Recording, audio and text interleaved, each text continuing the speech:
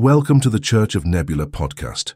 My name is Hajamo, and today we're venturing into a profound exploration of an ancient proverb that holds timeless wisdom: when the student is ready, the teacher will appear. This phrase, simple at its core, encapsulates a universal truth about readiness, learning, and the mysterious ways the universe guides us when we are prepared to embrace its lessons. Let me tell you a story about a young musician named Eli. Eli had a passion for music that burned bright, but he struggled to find his true sound. Days turned into nights as he played his guitar, each note a search for something more. Frustration grew. Eli felt as though he was at a standstill, unable to move forward. Then, on a particularly ordinary Tuesday, Eli decided to take a different route home. As he walked, the sound of a violin played with such emotion caught his ear. He followed the melody to find an old man performing in a dimly lit corner of the subway station. Eli was mesmerized. After the performance, he approached the violinist, and they talked for hours about music, life, and finding one's unique voice. This chance meeting turned into a mentorship that transformed Eli's approach to music and, ultimately, his life. The fascinating part?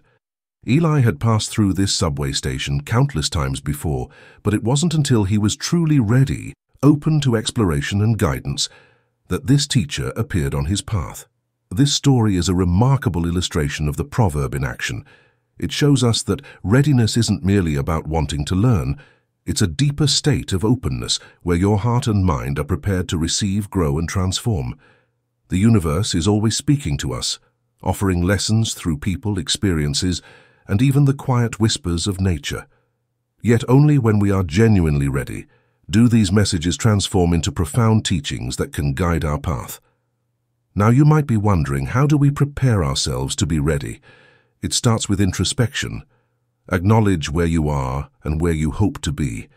Embrace humility and accept that despite all you know, there's so much more to learn. Channel curiosity by asking questions, seeking new experiences, and stepping out of your comfort zone. It's in this space of humility and curiosity that we become true students of life. It's also about letting go of our resistance to change. Often, our greatest lessons come from the most unexpected sources and times. They challenge us, push us out of our comfort zones, and in doing so, they allow us to grow. Embracing this flow rather than resisting it signals to the universe that you're ready. Remember, when the student is ready, the teacher will appear is not just about formal education. It's about the myriad ways we learn and grow. Through relationships, challenges, serendipitous encounters, and even moments of solitude. The key is readiness. When we open ourselves up to the possibility of growth, the universe conspires to bring us the teachers, both in human and experience form, necessary to guide us on our journey. As we close today's episode, I encourage you to reflect on your own readiness. Are you prepared to learn, to grow, and to embrace the teachings life has to offer? The universe is always ready to guide us, filled with infinite wisdom and lessons. The moment you open yourself to receive them, the teacher will indeed appear. Thank you for joining me on the Church of Nebula podcast. My name is Hajamo, and it has been a privilege to delve into this profound wisdom together. Until next time, stay open, stay curious, and let the universe lead you to the lessons you're ready to learn.